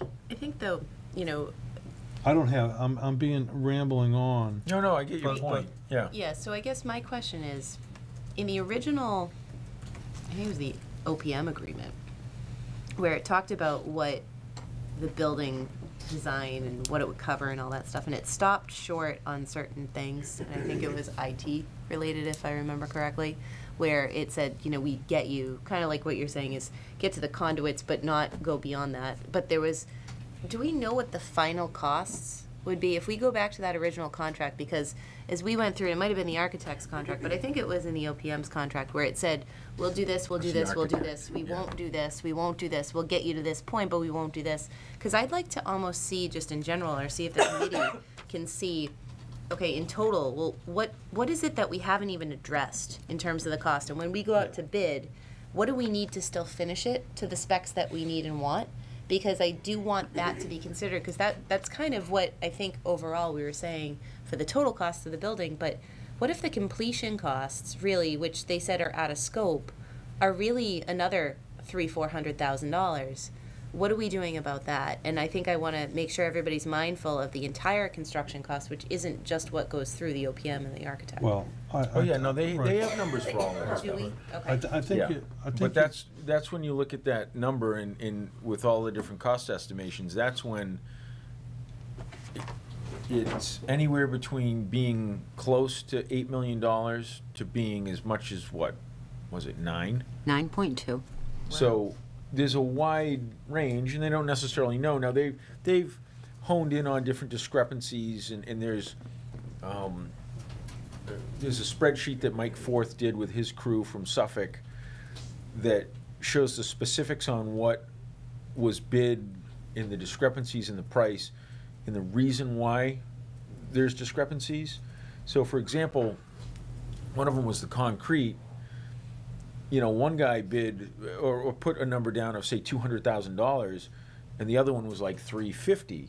Well, the reason why was that the more expensive one was a thicker pour. It had a vapor barrier built in. I mean, there's just different aspects to that bid that made it more costly. So there's not always an apples to apples comparison in each line item, and that's kind of the issue with all of this, is that you have to tighten up that Specs. request Yeah. for a proposal to a point where everything's nailed down. And that's the job of the architect and the project manager, who's reviewing line by line all of that stuff to make sure that it's specific and that it's not the $350,000 one if you really want the $200,000 one, or vice versa. So those guys have a lot of work to do, but those are the ones that do it. Okay. But with that said, absolutely come to a meeting and ask whatever questions you want so that you have an understanding and you're comfortable with the process. Because, I mean, you were there. Right. I'm glad you were there, because I think that was a good meeting for you to be a part of, and you contributed greatly by being there. But they're pretty information-dense sessions, and they're pretty, Right. you know, Right. you cover a lot of ground with them. Right. I just got a little bit lost. What I didn't want to do is wait till, let's say the next meeting is January 16th, and after that meeting, the quotes go out. And somewhere between now and then, to answer some of your questions, If you formulate questions, I can get them to the project, to the OPMs, and they'll answer them. yeah, So Yeah. Taylor and Rick Pomeroy will Yeah. take time to explain anything Okay. that people Yeah. need in advance of a meeting. if you yeah, wanna yeah, do I it don't that want way. to pull it at the meeting, because Yeah. then that's not fair. They haven't pulled together those numbers. So let me go back on the numbers that were given to me Yep. and somewhat address Mitzi's issue, what was in the Yeah. original. Do And we, then if it gets taken out, the price should reduce, Yeah. not allow us to continue with the building. It should be reducing. Right. And I can tell you that if they had a budget of if they have a budget of 8 million, I got the feeling the quote's coming in at $7,995,000 no matter what you do. Right. Even if you take stuff out. Yeah, and as I take stuff Right. out, I get that part, but then there was stuff, oh, well, we have it up here in the, I'll call it in the building cost. But I don't mean the building cost of what the 12 by 12 room is, it's all those supplemental things, and it's Yep. got to do with the communication, it's got to do with the dispatch, it's got to do with the tower. You know, I've heard varying stories, and I don't, Aaron's the key person to that, and I don't wanna, I'm not going there. But, oh, well, yeah, we had $100,000 in there, but we took it out.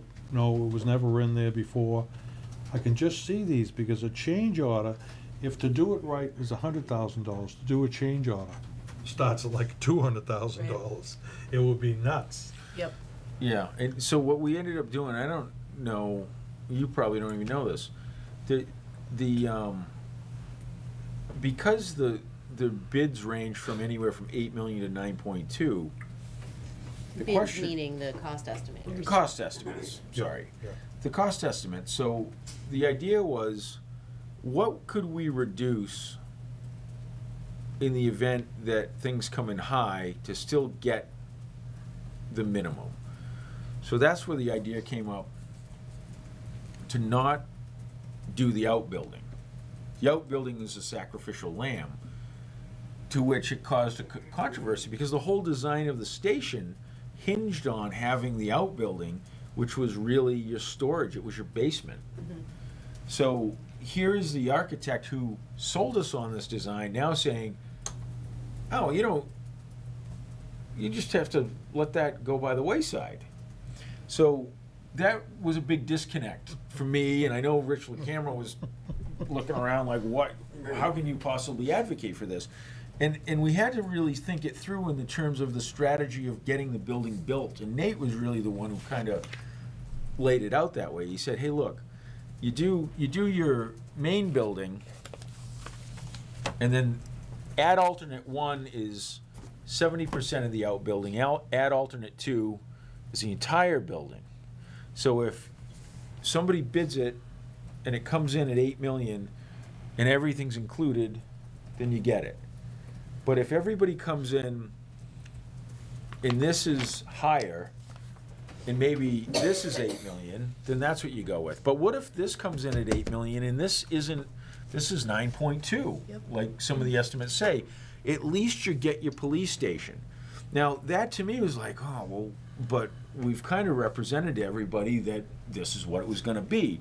But then as you start to analyze why we thought that, it was really based on, and I'm not making excuses, but back of the napkin math, in the sense that nobody knew what the hell they were saying. Square footage times. They were just had a formula, and maybe that isn't as accurate as we had hoped it would be. So the consensus, and we voted on it, it was unanimous, was to make this add alternate 1, 70%, make the full building add alternate 2, with the understanding that at the very least we'd get the full brand new police station built. And to John's point, maybe we go out to bid and put a space metal building back there as a garage or something else that's way more affordable if we do it Right. after the fact or Right. piecemeal. Right. But my concern was that I then drove the entire building to be 8 million when the building was only gonna be 7.2. Right.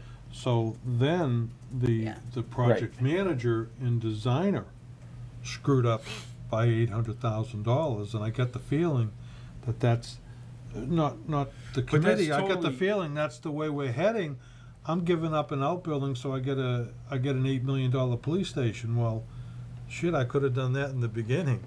Right, and see, we're really in a bad situation on this, because part of me wanted to say, hey man, you told us this would come in at 8 million for both. Yeah. And now you've designed it and you're saying it can be anywhere from 8 to 9.2.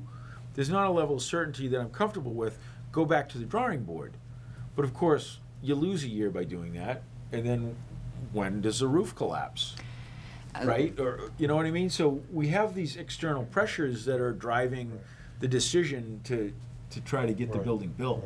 But maybe I've lost something here.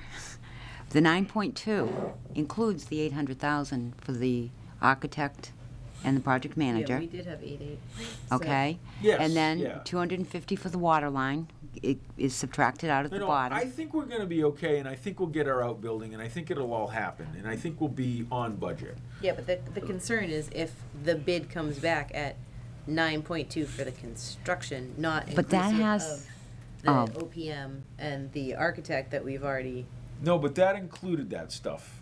is already in Right, there. and it then- includes the- 9.2 Yeah, included the. And- I'm not as optimistic, Yeah, but he means I'm not as everything. optimistic as, But we backed You out are. another 100 and something for alternates. So even the highest bid now is 8 million with the outbuilding in there. But I'm just thinking, we voted 8 million for the debt exclusion for the building, and we've used 800 in free cash. Is the thought that it's gonna be 7.2 for the building? And That was the With the original, 800. actually, if you looked at the original spec that we saw, was 7.2 Yeah. plus the 8, was the full. Right. I Yeah. guess it's Okay. it's really, total. right, Yeah. right. So, A not total 9.2. plan. So, Okay. so maybe just put on, if Aaron agrees, on our next meeting, whenever that is, the 3rd or the 6th, whatever. the January 3rd. Yeah, Oh. we're meeting tomorrow. Is it at No. 5 or It's 6? at No, it's next week. Tomorrow's 6 for No, Bob Lucci. no, not the 6th. It's the 3rd. Just put down the You'll police bring your building for questions? 15 minutes. I'll Yeah, just and maybe post we some can just questions. Have whatever documents you have. Right, that right. are I'll the bring them latest and, Financials for yeah, that committee. I'll bring some of that information, but it's really just touching upon it. If we give up $500,000 worth of stuff to get a building and an outbuilding, I may be okay with that, but then the design is screwed up somewhere. We over-designed the building, and then they're happy like, oh, well, maybe we'll just take away this end of the building and You're do not- a cellar. no. I'm not gonna do that. No, I we're not agree. doing No, that. I'm not happy. We're not if- doing that. I'm not happy. I think, I'm on the same page with you, but that was a like a catch-22. It's like, what do you do? Right. Do you Right. scrap the whole thing? Well, then you still Right. gotta pay Right. for the architect to redesign the new building. You lose a year. I mean, it was a means to an end. No, I think. know. It No, I was know. a compromise for the sake of moving forward. Right, but with understanding the potential danger Yeah, of that. and the next police meeting, which is like the 2nd or 3rd week of January. We haven't scheduled it yet, I don't I think believe. we did, but the 2nd or 3rd week of January, we should post the Board of Selectmen in case we opt to go. Yeah. We don't want that, trust me, I'm not heading towards selectmen go to that meeting all the time. I That totally- would destroy the whole thing. It's kind of too bad, I'm sure if you looked at it again, it's like if there was an option for the architect to do like the basics, and then these are the add-on costs associated with it, of, Right. if you want to do this type Right, of concrete, right. you want to do this, but maybe Right. that's not what they do, Right. because I Yeah. don't know that they do that, It's but not. it's a And basic design. The and then- design, I think the design is sound. I think Yeah. he did a great examination of the existing department in terms of the utilization of space, and I think it's the building to build. I really believe that, but, the cost issue is somewhat disconcerting. He didn't give me the warm, comfortable feeling, if you use the stock market as an example. I don't know what the stock market's gonna do. I said, it's gonna go up by $100. It went up by $108 the next day. But he's right. He doesn't know what those quotes are gonna come in. But I believe they do. That's the problem I got. It's the same guys quoting it. It's the same designers. It's the same architects. And if they know they have a building that can come in at $8 million, that's what it's gonna come in at. The tragedy of the quoting process is, it's not gonna come in at 7.5. No one's gonna save you money. It's Right. gonna come in Well, $5,000 Right. less than budget. Everything's public record. Public so record. you They see know how that, much you is know, voted, You have absolutely. $50,000 in the budget for, you know, IT Yeah. expenses. Yeah. I guess here's the contract, it's $50,000. What a surprise. $49,995. What a you know, surprise, sign it, right, done. okay. Let me try to spend 10 to 15 minutes next week on the third meeting. All right. I Any put it on. Yeah. Other old business? No, Well, yes, not for me. the IT thing. Oh. Oh, yeah, I thanks for did putting that I did together. see that, yeah. So did everybody have a chance to review this? Yeah, I think I did. Did anybody have questions about this? I mean, we're still, so who's Mass IT? That's another, like. That's, consultant. No, actually, I believe it's state, it's through the Commonwealth Technology. It's in our,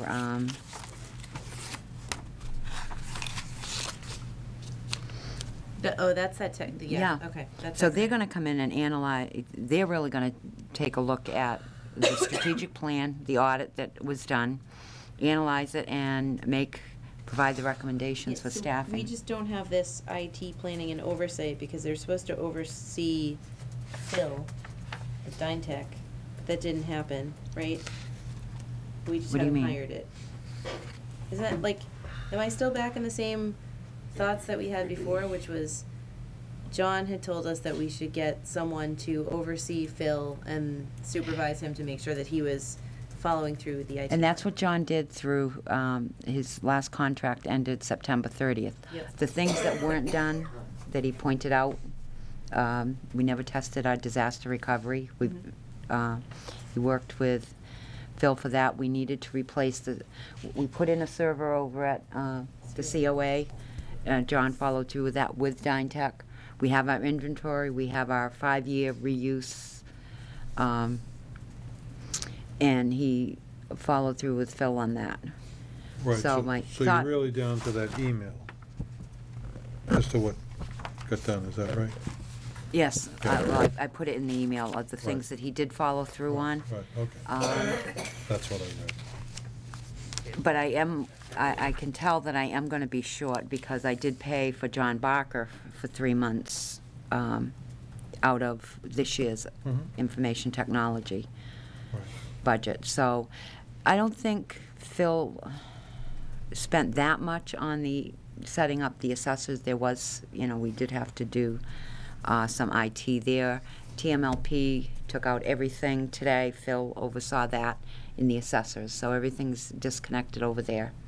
And there will be some IT cost for the redesign here. I don't see it being a whole lot, but Yep. right now I estimate, and I'd like to continue on with Tim now doing police and fire, having Phil stay here on the town side, let Mass IT come in and Yeah, analyze I everything think for we're us. okay. I think we're okay with that. Okay. I'm good with At this that. point in time, yeah. Okay, thank you. This was helpful. Any other old business? As far as new, just to update the board for your next agenda, those are the plans that came in for the 40B, the two 40Bs. Oh, for tomorrow night. Yep. Right, Tomorrow, but yeah. this is, they only gave me one set of plans, we have to give it to the police chief, all the town departments have to review it, and we have to send the comments, I think you remember doing that for Water Street. Every highway, fire department, everyone has to look at it, and we send a letter into Mass Housing with any Right. planning board, conservation. We have 30. I wasn't involved in Water Street because I recused myself Oh, okay, from it. well, that's the process. I did get the letter from Mass Housing on the 84 units. I expect the one on the 27 units, same attorney, I'll be getting the letter from Mass Okay. Housing on that. And there is a site visit scheduled, I think, for January 10th. I don't know if any of the town officials want to Right. attend that. Right. But I think the idea for tomorrow is to get, Oh, it's the 40-hour is to get application. that Yes. squared away and. Yes. But that's going to be helpful for our attorney, too, Right. in our application. Yep.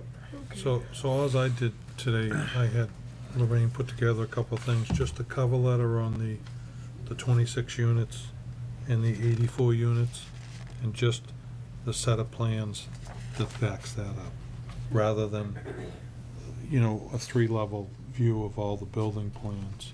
So we're really just talking about 26 and 84.